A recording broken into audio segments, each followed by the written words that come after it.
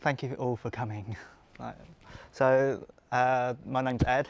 I've run these LED Creative Talks, and I'll be doing these every month, starting next month, once a month. And yeah, it's all to help creativity, and if you're ever looking to go into a creative field or want some refreshing, these are perfect talks for you to just pop in, listen, and take something with you. So today we're going to talk about storytelling in design and how it can help you creatively and how it can help you think of more ideas and do better visual designs. Okay. Yeah. So who am I? LED is a community interest company to help. That's all right. LED is a community interest company to build a creative community in Ipswich. What I try to do is I try to network, bring all the different artists, writers, filmmakers, musicians together and make a creative hub for everyone to just turn up and yeah, network, collaborate, and do something that can get everyone at Ipswich to shout about. I also help promote people who needs promoting. If you're a musician or an artist, I try to make sure that I connect you to the right people to let people know that you exist and your work exists, and people can shout about that. I also advocate. I'm trying to. I do workshops to help people think more creatively and think more professionally, and how to get people to enter these creative fields that Ipswich really needs. And joining me is Mark Aaron. He's a graphic designer. Do you want to tell people what kind of things you do? I mainly work in television and games. What kind of games? All sorts of things. A lot of kind of app-based stuff. Yeah. So I work on a lot of light entertainment stuff for ITV. Yeah. I developed the world branding guidelines and those sorts of things for things like Who Wants to Be a Millionaire. Developed all the logos and motion graphics and those sorts of things. Lots and lots of game shows. Probably every game show you've ever heard of. That sort of pays the mortgage. Yeah. It's good fun. Who Wants to Be a Millionaire? Yeah. Crystal Maze. I've just been working on the two new series of the Crystal Maze, which was good fun. Yeah. You helped do the new zone. The new zone is what I was working on, which was, I think it's just come out. I don't know, because I'm working on stuff that's not coming out till January, which is now finished. We've finished our bit, and so you is forget what you've done. Is it when you're done, you don't remember it anymore? You just no, you're immediately moving on to the next project or whatever that may be. So, yeah, that's the core of my sort of like professional practice, as it were, is to develop branding and identity for projects in television. Yeah. But that's also gone on to things like I worked on The Apprentice. And the producers approached me and asked me to actually write an episode and prepare the brief for the candidates. And as if that wasn't punishment enough, they then asked me to actually be on the show as the design guru and actually guide the candidates through the process of how to think about product, think about colour, think about shape, think about whether things are tactile, practical, cost-effective, green, all those kind of lenses when you're creating a product or a brand or whatever it may be. You're also a composer. Yeah. So more punishment. Yeah. I write classical music really, and I've just done a feature film, local feature film, and we're now starting on our second local feature film. Haunted Hotel. Haunted Hotel, which was done by Film Suffolk, which was the follow-up to With Love from Suffolk. I don't know if anybody's ever seen that, but so I've just finished scoring the second. Do you know film. when that's out? December. December. Mm-hmm. Okay. Also, what are you working on at the moment? Is there... Oh, right. Well, I'm scripting my own film, Yeah. which is So a you're adding challenge. script writer to that list. Well, I don't know, because I actually this comes onto a kind of wider subject that I kind of wanted to dip into with everybody here, and that is that if you're in the creative industries in any way, and whether that's just, you know, flower arranging at home or directing a film or whatever it may be, don't restrict yourself to what labels other people might put on you, because I think actually it all comes from the same place, whether you're writing music or whether you're writing a script or whether you're painting or sculpting or an architect or whatever it is. We're all engaged in that practice of imagining, and then the skills and the tools are one thing, but where you want to go is another. So I think anybody that's in the creative field. I remember the first time I met you, you told me that there's a lot of people who mistake you for being one set of person, and that's commercially. Yeah. Commercially, what tends to happen is that I'll be working with one TV company, and they'll think, oh yeah, Mark is the guy that does X, Y, and Z's, one aspect of TV or film graphic production, and then literally the company next door knows me for the other side of it, but neither would consider me for the opposite role, because it's easy to sort of tick boxes and put labels on people and just kind of forge ahead, whereas I tend to go, oh, I'm just naturally curious. I think all creative people are naturally curious, so you just go, oh, how does that work? How does animating work? How does script writing work? How does, you know, what are you going to discover? And then whatever you discover, how are you then going to apply that to what you're already doing? So you're constantly turning everything over and moving forward. And anything else you're working on? I'm just about to launch a company to produce a range of toys which are completely ethically produced, but also designed in such a way that they hopefully engage children and parents and whoever into a space which is non-screen time. So away from video games. And well, yeah, and that's not being anti-video games or anything like that. I think what it is that we've been having conversations for 3, 4, 5 years about the environment, but there's also the kind of psychological environment that we live in, our cultural, social environment, not only the pollution and, you know, poor air quality or whatever it may be. There's also a kind of social pollution and a kind of a disconnect somewhere. So it was a way of thinking about that whole conversation in its broadest context and saying, can we actually subvert the industry in some way and produce something which is going to do that? So I'm a director of the company.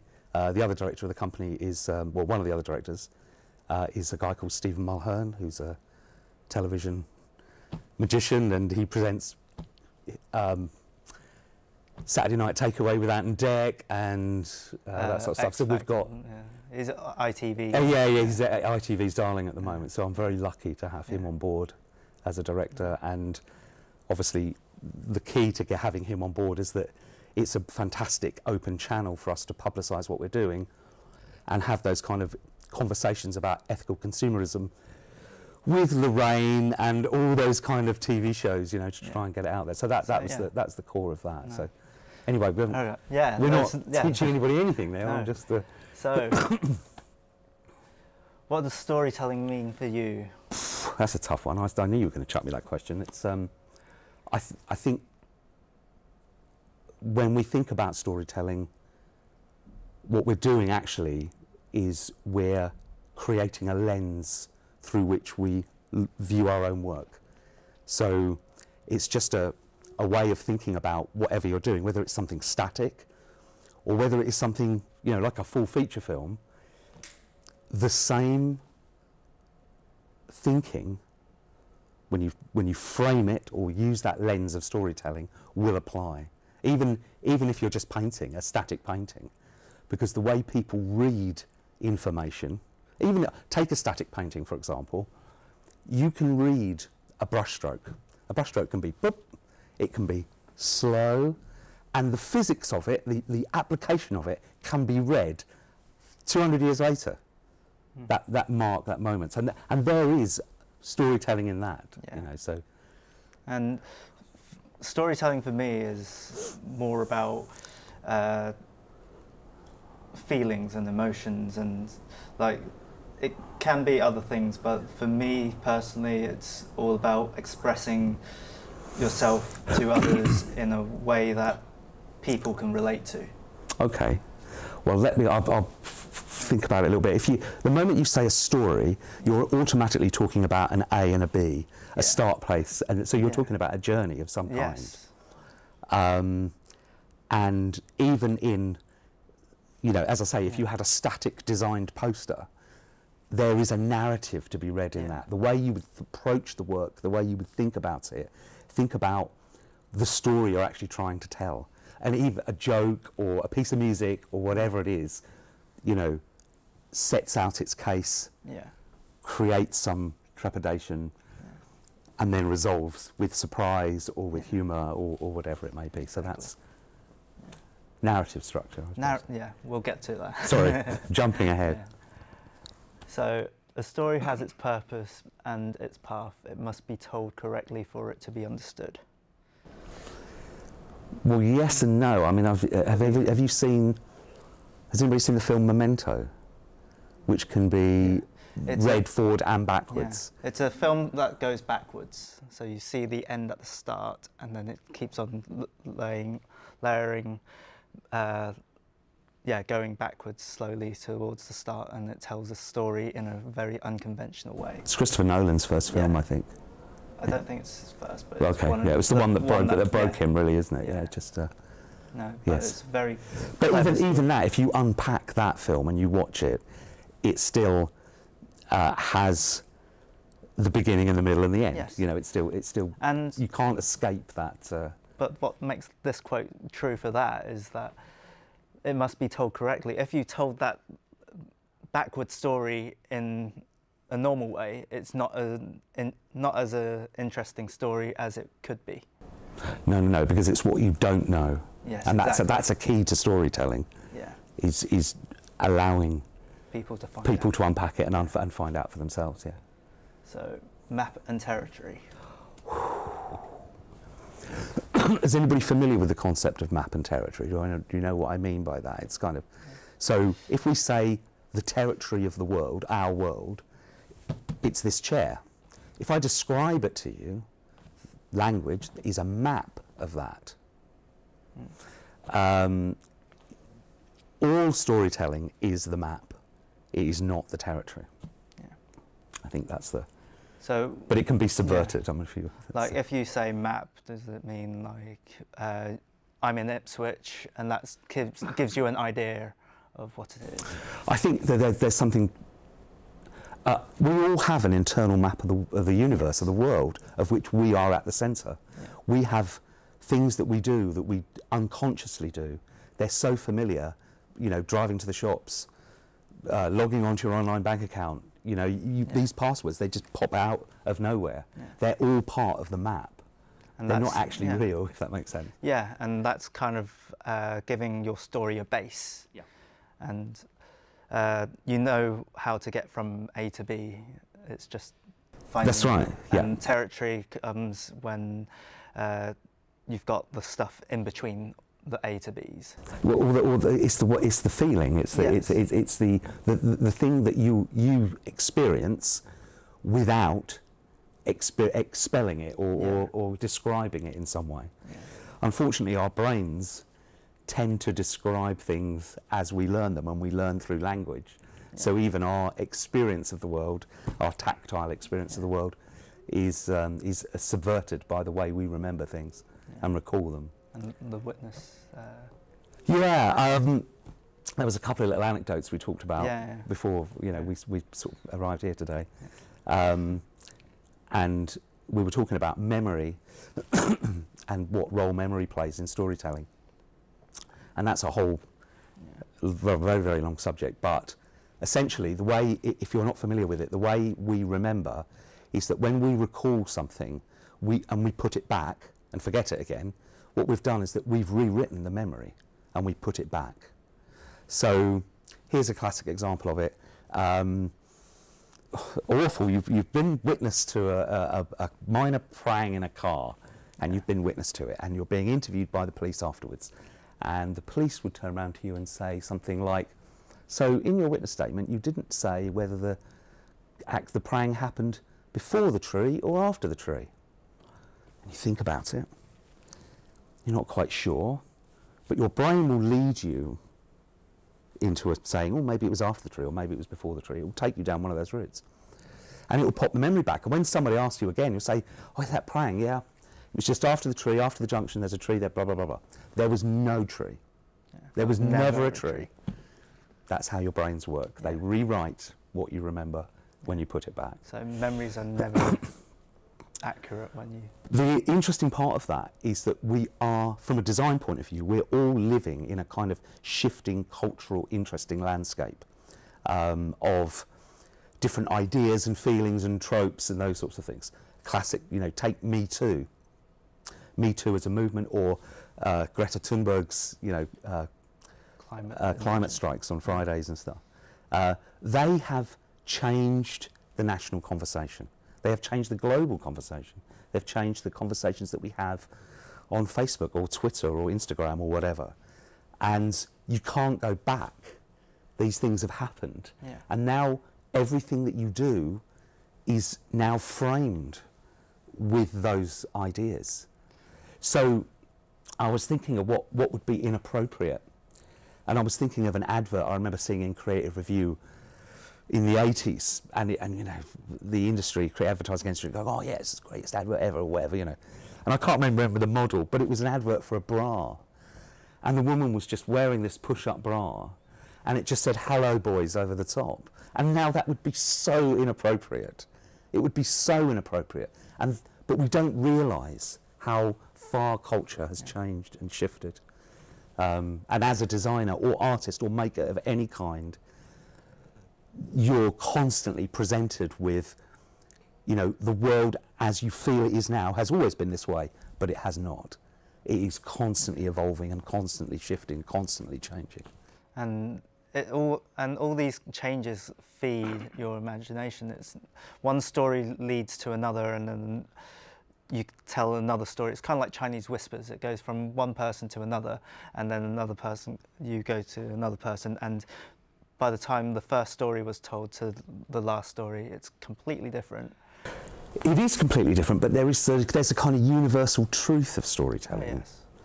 And I've been reading a book, believe it or not, about script writing, because I'm writing a script. And I picked up a quote from there the other day, and I thought, oh, that's quite interesting. And the guy who was writing the book described the story where he was saying, I asked this 9-year-old son of a friend to write a story. Because I'm a script writer, yeah. You know, this guy writes spooks and all these kind of things, thrillers and stuff.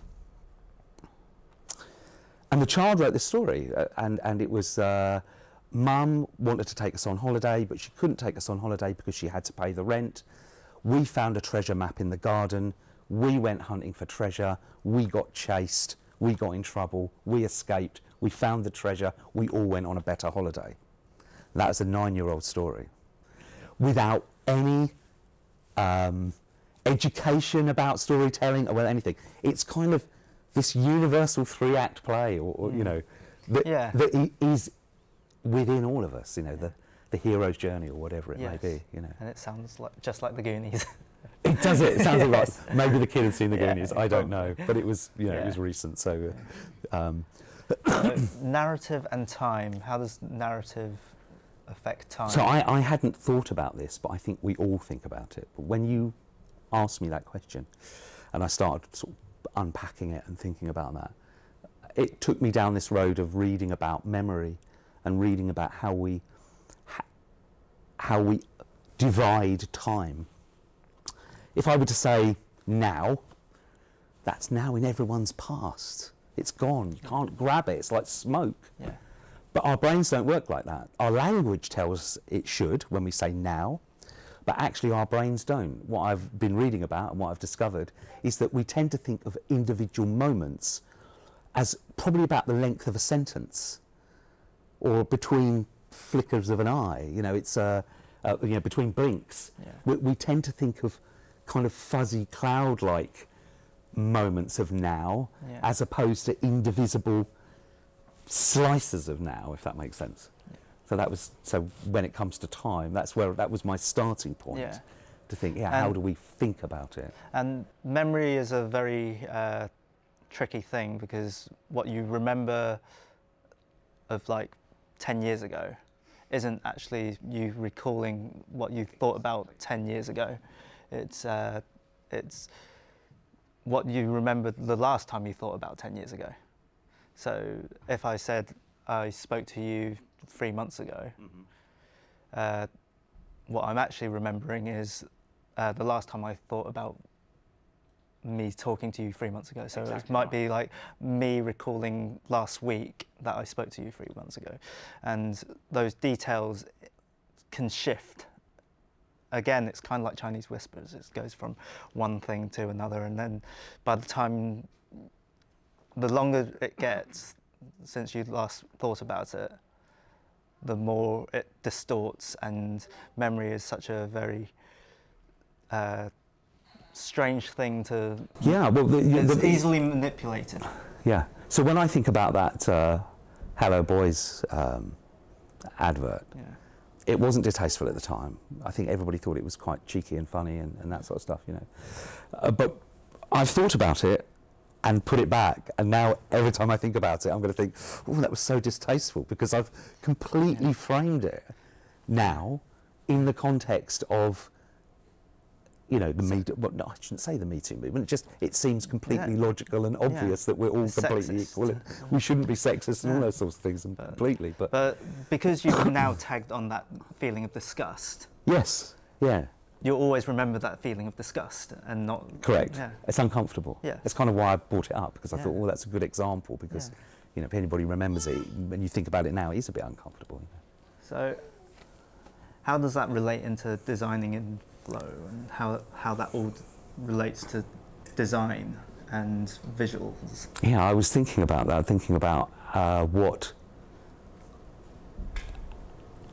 how I can present that. I was thinking I was thinking if you were to imagine a poster, and it's just a white poster with nothing on it, it can be any shape, dimensions you want, and then you put a word on it, and maybe the word is hello, and you think, and you've all got different versions of that in your head now. Some of it's in a really tight typeface on black on a white background. Some is probably really colourful, or, you know, delicate or whatever. We've all got different interpretations of what that means. And imagine the text is not in the centre of the poster, but it's at the top, and therefore there's a space beneath it, and you're thinking, what do I fill that space with? What is saying hello? And that's the map, by the way. Yeah, whatever you put in it is automatically, the individual creates their own third narrative. Yeah. So say, for example, it's a lemon. Hello, it's a lemon. Everyone's thinking lemon. Or thinking it's a heart-shaped pillow with some chocolates. Hello. All of a sudden it's becoming a slightly different conversation. And maybe it's a knife stuck in the poster, and it says hello. There's already, we're creating, all of us, individual massive narratives out of literally just changing a picture or changing a word. You know, say if it was a knife and it said love above it, that's really chilling. Yeah. And it's just the two things working together, which is the core of when you're thinking about creating or thinking about whatever you're doing, making, creating a design or whatever, is everything is relational. And the moment you have an A and a B, you are creating a narrative for somebody to interpret. And I want to add to that is comic books has an unwritten rule on how it is designed and flows, because in an American comic you start from the left and you work your way to the right, and then you start from the top and work your way to the bottom, and that's how it kind of flows and design, and it gets to a point where you can just read it smoothly and without any instructions, and that's kind of how your eyes follow the pictures as well. And like a good way to describe the visuals of it is the person speaking first is always on the left, and the person replying to that is always on the right, and you kind of see these unwritten rules. Well, if you look for them, you'll see these unwritten rules, but for anyone who doesn't know the rules, it's just, oh, it's natural, it flows perfectly. Yeah. And that's American comics. In Japanese comics or any other Arabic comics, it goes from right to left. And you don't have, and again, these unwritten rules present themselves to the person who's reading it. And there's no instructions, people just know, it flows. That's purely cultural, and that is, language shapes your brain. So when you're learning a language and you're 2 years old or 1 year old or whatever, the words, the sounds of the words, the shapes of the words, the way you string sentences together, and the meaning of words actually is creating pathways in the brain. When you go on to learn in England, if we learn a kind of another Latin-based language, it's quite easy, because all of those things are already in place, the right to the left, the top to the bottom. When you're thinking in Arabic or when you're thinking in Chinese, you're thinking that the way your actual brain is hardwired is different. Yeah. It is different. And there are fantastically words that exist, which I love, words that exist in other languages that have no direct translation to the UK. And what that means is that other cultures and other languages are thinking differently. Yeah. They are thinking and feeling differently. Right. Just the word déjà vu doesn't have a direct translation anywhere else. Seen before, isn't it? Huh? Does it mean seen before? Seen before, but then like people don't understand seen before. Like it's not the same meaning. Structures. So we talked about the structure of a story, like the acts that the child was told. There was a beginning, middle, and the end. Yep. And that is the basis of a lot of storytelling, which is Well, it's storytelling that not. And when we say storytelling, I think it's important to break out of this idea of a novel or a script or a film or an advert or something moving. There is a story to be told in a chair, from your experience of it from beginning to end, the colour, that you associate with every other chair you've ever seen. Yes. You're already comparing it and those sorts of things. And that again relates to the map and territory. You have a different chair in your mind every time someone says chair or table. You have a different idea of what table is, and and the story behind the table in your mind is going to be different in every different person. Yeah. If you don't mind, I'll just go a little bit off piste, and if you're okay for me to talk about map and territory a little bit, because it's something that I have spent a lot of time thinking about. The digital and the virtual worlds that now are everywhere, even television, radio, books or whatever,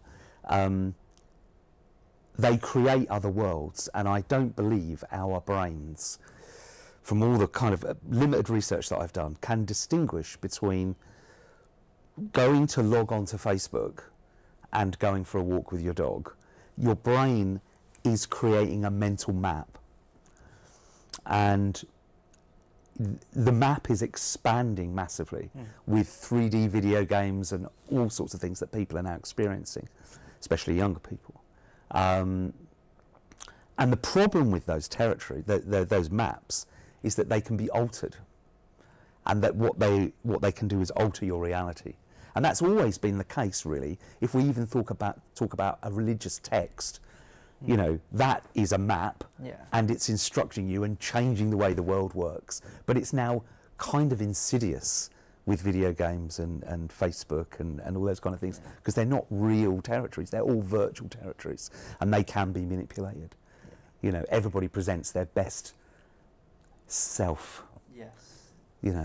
kind of My string of convictions obviously aren't on Facebook. You know, yeah. just, like, yeah, like if you think about Instagram influencers, Yeah. they're always presenting their best self. Yeah. They're telling a story, but it's not the truth. And I think it's important to know that, to determine, like, just because you're doing something that appeals to everyone doesn't mean that's where you are now. You're just on a journey. I actually think it's dehumanising. It's as if we're all involved in our own little individual publicity arms race, and actually takes away from our humanity a little bit. We're all presenting this very glossy front, and actually underneath we're flawed and beautiful and tragic and Yeah. very complex, you know, as all of us, you know, and this kind of virtual world which tends to occupy so many people so much of the time is a fiction. Yeah. So there we go.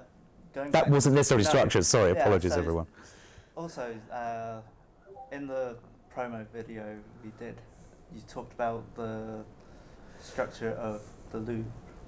Oh, it's just you asked me what was a What is on the spot. You got Yes. 10 seconds, Mark. Yeah. On the spot, what is a narrative structure that you really like? And it's kind of coercive and emancipatory kind of narrative. And I really like the pyramid at the entrance to the Louvre in Paris.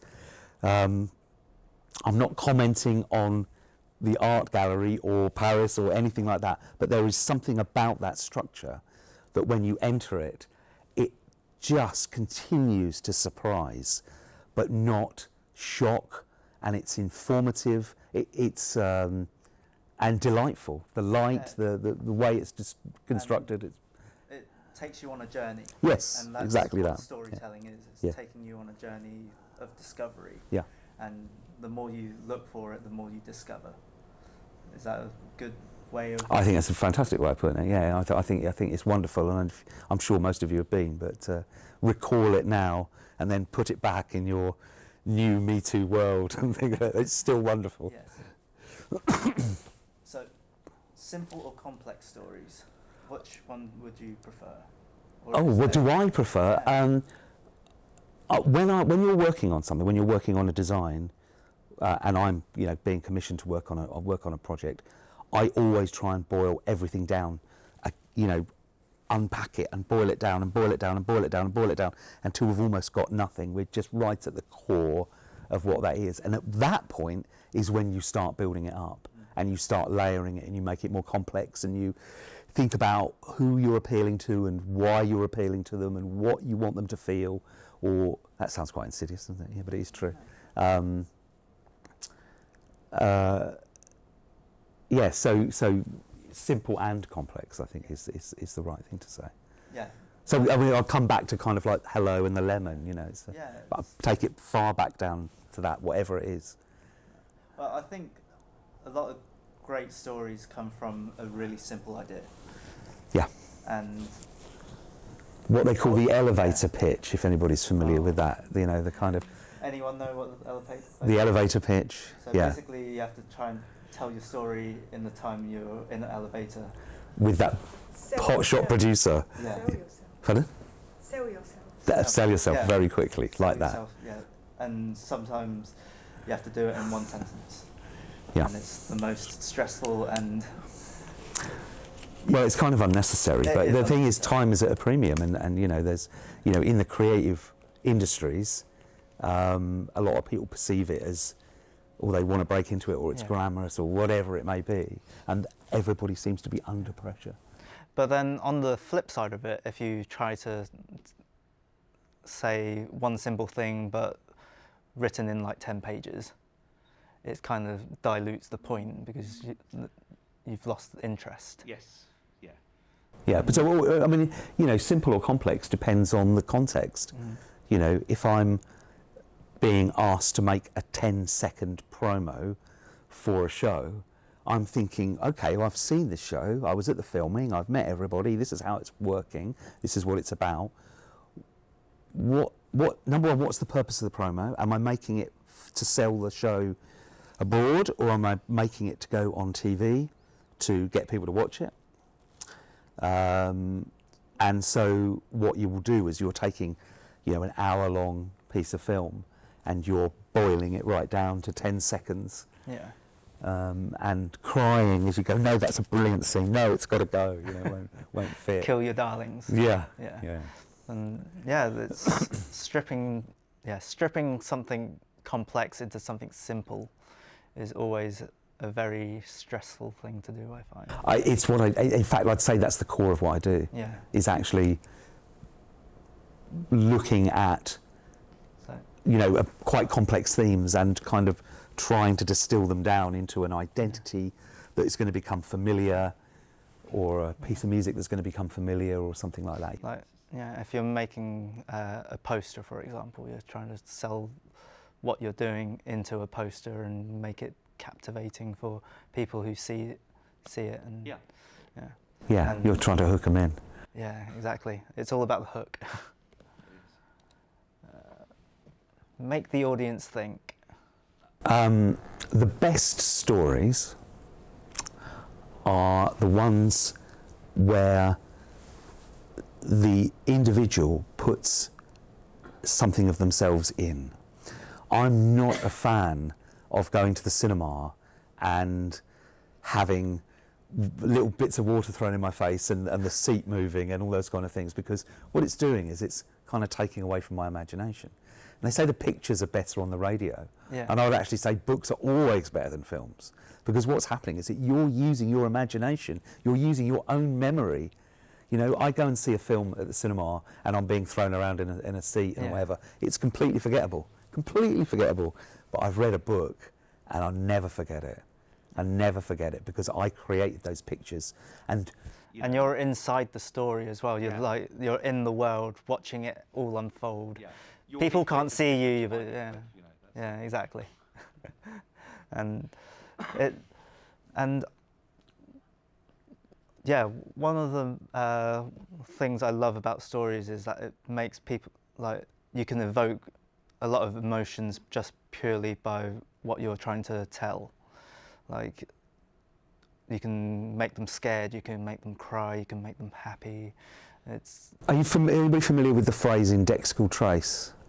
You know what that means? It's it is a device that you might use in any art form that provokes a reaction in your audience, but is only a whisper of what they think it is. Let me give you, I'm trying to think of a good example. Okay, so we're in a horror film. Indexical trace. Indexical trace. Imagine we're watching a horror film, and it's the start of a horror film, and it's in a house, and it's late at night, and it's dark, and there's a patter of rain outside, and the occasional crack of thunder, and those sorts of things. And a woman is alone, and she walks through her dark house, and she opens the fridge, and she's bathed in the light of the fridge. And somewhere, you hear a creak on a floorboard. Your mind has just gone, boom! That's an indexical trace. That's a little device, a little thing where you have invited the audience to suddenly imagine. And that act makes you engage with what you're doing, with what you're watching, with what you're, you know, further. You've set something up, you've created anticipation. That's another good example of that is when you're in a fun fair and you're walking down a dark haunted house. Okay, yeah. And suddenly everything goes quiet and you can't hear a thing, and that's when you're always expecting something to jump out or something. Exactly right. I mean, that happens in when you're writing a score, because I've scored a horror film. Yes, exactly. Which had comedy moments in, which was quite difficult to kind of take the audience on that journey. But precisely that, there were moments within the film where we went, we've got this lovely theme, it's moody, it's dark, it's all minor key, all this sort of stuff, and it's, you know, tension and rhythm building up and building up and building up. And then we just got to a point and went, kill the music at that point, kill it. And nothing else needed to happen. But all of a sudden the audience goes, oh, paying attention. Yeah, exactly. It's the antithesis of a score, you know. It's yes. The gaps, the silences, are where the audience's imagination grows. Yeah. That happens in design. Take you back to the poster. Hello, knife, lemon, whatever, box of chocolates. There's a relationship between the two. You've not been explicit about it. You've not said, come and enjoy these lovely chocolates at blah, blah, blah, blah, or anything. All of a sudden, your imagination just grows within it. And I think probably this is the most important aspect or part of any story, is trying to invite the audience in and to engage and construct some part of the narrative of themselves for themselves. It will make it memorable. Yeah. And what it makes it even more memorable is if you surprise them and misdirect them and make them throw them something that they couldn't think of. Yeah, because you've got like the M. Night Shyamalan film or something like that, where you know it's been in plain sight the whole time, but all of a sudden it's kind of presented from the back, and you go, oh my goodness, you know, that works and as a device. always, and another in design, if you see like a magazine in a newsagent, you see a magazine full of bright coloured pictures and photos and stuff, and then you see a blank cover of one particular magazine with its title and nothing else, it's just white. You've noticed that one. Yeah, absolutely. Yeah. That's I mean that's doing the same trick. Yes. Is that what you're doing? You're being invited to speculate, and you know, invited to speculate that the contents are not for general publication, or they are explicit, or they are intelligent and intriguing. And every product, everything we buy is related to how we feel about ourselves and how we feel about that product. So you might be cool enough to buy a magazine with nothing on the cover, or not. You know, already we've entered into another narrative of you know, how we relate to product and object. And the psychology of storytelling. I've just said it. Yeah, exactly. But you mentioned emancipatory.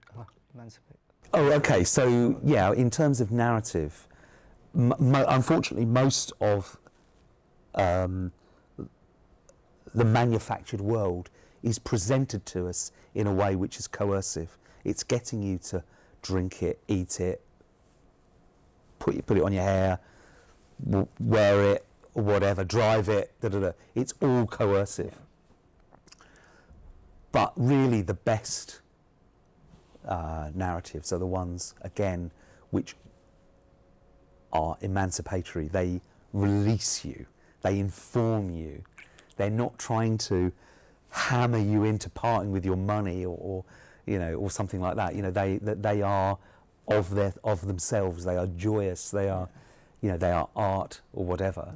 And they're vitally important, equally important, whatever. You know, just unfortunately, the commercial world, you know, drip, drip, drip. Yeah, that's one of the things about social media. It kind of it has a lot of. It's designed to make you want to click that notification, to see what's going to see what's behind that little red dot. You've got something there that you want to just. I want to know who's liked my thing. Yes, that's right. Yeah. And it's all, as I say, this kind of. We're all celebrities, and we're all in this kind of arms race of self-promotion. Whereas, you know, we probably need a bit more mindfulness and reflection. And that sort of stuff. And what was the other storytelling you? Well, no, I said you've got the kind of coercive, but then you've got you know, emancipatory narratives, which you know, can just be the beauty of architecture, or the way a garden is arranged, or a piece of sculpture, or even, you know, graphic design, or the art that we or have whatever. Outside. Yeah. It's something you can just walk around and discover. It's not something that's in your face, and it's not pushing you out to discover it. It's just there, and you can just walk around at your own pace, at your. Well, the designs which kind of contribute to your sense of self-worth, being, and all those kind of things. Whereas I actually think coercive design tends to kind of undermine people. It undermines your decision making. And it's very forgettable as well. Like once you've hit that notification button to see who's liked it, you don't care about it anymore. Whereas if it's a masturbatory storytelling, you discover it and you'll probably remember it in 10 years' time, or maybe. Yeah, or certainly absorb it into your kind of narrative. Yeah, of because of, you know. relate yourself to that story. Whereas when it's coercive and it's in your face, you'll see it, and maybe you'll remember it for a little while, but then it's very forgettable. Yeah. What happens with, and it's kind of almost narcissistic behaviour, is with a lot of, let's take an emancipatory idea, like a painting that you love. A lot of people will purchase even product like that in order to define who they are to other people, rather than actually the simple joy of experiencing what you've bought yourself. Yeah. Because, you know, we're all frightened of being judged. We're all frightened of, you know, we all want the approval of our peers. Yes, and it's not because, it's more about trying to impress someone. Yeah. But you're not doing it because you like it. You're just doing it so that someone likes it, so they like you. Yes. Yeah. Dangerous. Don't go there. Yeah, yeah. Don't let other people influence your own likes. But we've all done it, I bet. Yeah. So, yeah, that's. I think a lot of what I hopefully have talked about is kind of dipped into psychology a little bit. So Yeah. I hope we've kind of covered that subject. So. I find it really interesting. I hope it's interesting for everyone here as well. Does anyone have any questions? Please. Yes, I wanted to ask you about with the rhythm. That's pace as well, is it? The sort of. Well, in what context? In sort of like a painting, for example, or kind of. I suppose with anything, you're talking about storytelling or Yeah. painting, or but a kind of as part of the holding the audience is that also part of. That's part of the flow. pace? Yeah, the Flow is so Yeah. fast, and so it needs to flow, but also have a different energy. Yes, absolutely. Yeah. Well, Yeah. you can do that in all sorts of ways. I mean, you can do it with just volume. You can do it with rhythm. I mean, this is especially important when it comes to when I was scoring to picture. You're considering how that pace works all the time. That I think it almost comes back to this idea of little moments that I was talking about earlier about. You know, how we don't think of nows as very tiny sharp points. We actually think of them as this kind of cloud of an idea. And once you've latched onto that and you start listening to a piece of music, or you're watching a narrative between characters bounce back and forward, and you're thinking about how do you pace that, how do you speed it up, do you edit it so that with fast cuts between left and right, so that you can take quite a passive, boring scene, and all of a sudden you can accelerate how you feel about it, because you're doing lots of little cuts between that person spoke, that person spoke, that person spoke, that person spoke. Or do you just present the whole thing? That person spoke, that person spoke. In your mind, it will feel like a different flow, a different pace. And then you can add music to it and those kind of things, and you can get the audience really... Is anyone familiar with Aaron Did that help? Sorkin? Is that... Yes, okay, yes, fine. yes. Is anyone familiar with the works of Aaron Sorkin? He wrote The West Wing, The Social Network. Yeah. The way he scripts a film is that he has a lot of interruptions between conversations, like they're arguing, and it's never I talk, you talk, I talk, you talk. It's I talk and then you interrupt, and then the other person interrupts back, and it's quite fast flowing and natural, but it's also deceptive because not everyone talks that way. Like some people are patient and they will listen, but the way he writes it, it's always fast-paced and informative and sometimes robotic, but it's also full of passion and energy as well. It's always dynamic, and that kind of flow doesn't happen without being designed that way. That's right. The interesting thing, most films are not accurate depictions of how we actually behave. Yeah. If you just film a room of people talking, that's not how films work at all. Films are written in a way to make us feel like we want to be there or part of it or something like that. It's not actually real. You know, there are few ums and ahs in film, you know, when you're seeing, I'm going to and ah now, I can't stop myself now, I've said it. There you go. Creating and making and telling a story, we don't tend to put that. The ums and the ahs are not in the novel, they are not in the film. That's true. Any other questions, please? Do you think that we've lost kind of the art of storytelling, or have we progressed over the years? Neither. I think it seems to me that the art of storytelling is innate in us. You know, children know how to tell stories. In fact, the moment that they think of language and they think about the relationship between I'm picking an object up, there are three things there that they have to connect, and that is a story, that is a narrative. We don't even realise how we are thinking about the world. I think we think about it in terms of stories. We don't think about it in little moments.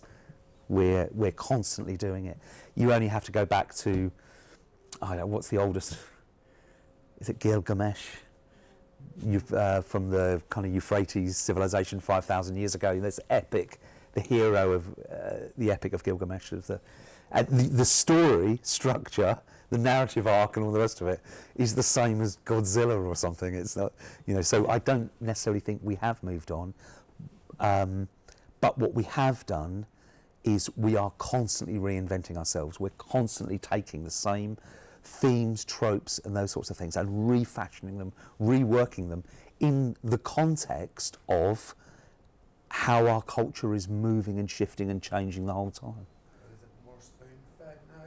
Oh, I think when it comes to the way that the world is now so virtual, I think there's a danger. I think there's a natural. What did you do, Ed? Screen's gonna go up. Is that right? Time's up. Yeah. Stop. I think there's a natural. I've lost my thread now. I'm so sorry. So we were talking. Yes. So in the virtual world that we inhabit so readily now, I think we are the competition for our attention is so intense that yes, we have lost something. You know, and I'm not saying, oh, we should all just go and read a damn good novel now, because I like great films and I like going to see films where I can turn my brain off, you know, and just be entertained, and I don't want to think about it. And there's too many of those, but, you know, they put bums on seats at the cinema. Yeah. But very, yeah, we've lost something. Yeah. It's very all about commercial, and it's less about the story. I feel like there's a lot of films out there, it's just for the spectacle, and it's never really about the substance. That's true. However, there's a part of me that really wants to defend all of that, and it's a kind of, from an ecological perspective, I think we should be entertaining each other more and making less. I actually think on top of that, you know, I'd love all of us to work in film or be able to write novels and paint and that sort of stuff, because, you know, without giving a lesson, a sermon here, we have to make less stuff. And so what are you going to do with your time? We have to become storytellers again and not consumers. Yes. I think that's a perfect place to stop it. Wow, okay. Thank you. Thank you very much, for everyone. attending. Thank you.